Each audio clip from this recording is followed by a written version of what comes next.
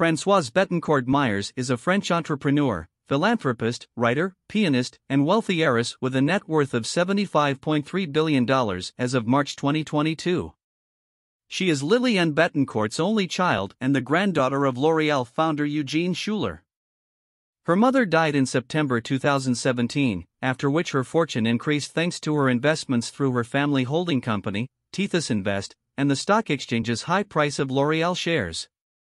She was raised as a staunch Catholic and has produced numerous Bible interpretations. She is Liliane Bettencourt's only daughter and heir. She married Jean-Pierre Meyers, the grandson of an Auschwitz rabbi, and reared their children, John Victor and Nicholas, as Jews. Her marriage sparked controversy since her grandfather, L'Oréal's founder, Eugene Schuler, was on trial for collaborating with the Nazi administration. Bettencourt Meyers and her family continue to hold 33% of the corporation.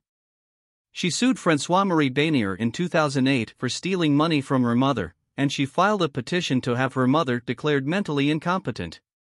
The Worth Bettencourt scandal arose as a result of the revelations in the hidden recordings she cited as proof. Bettencourt Meyers revealed in December 2010 that she had reached an out-of-court settlement with both her mother and Bettencourt. Bettencourt Meyers' mother died in September 2017 with a net worth of around $39.5 billion, placing her among the top 20 richest persons in the world. Bettencourt Meyers and L'Oréal committed $226 million to renovate Notre Dame de Paris after a fire seriously damaged it.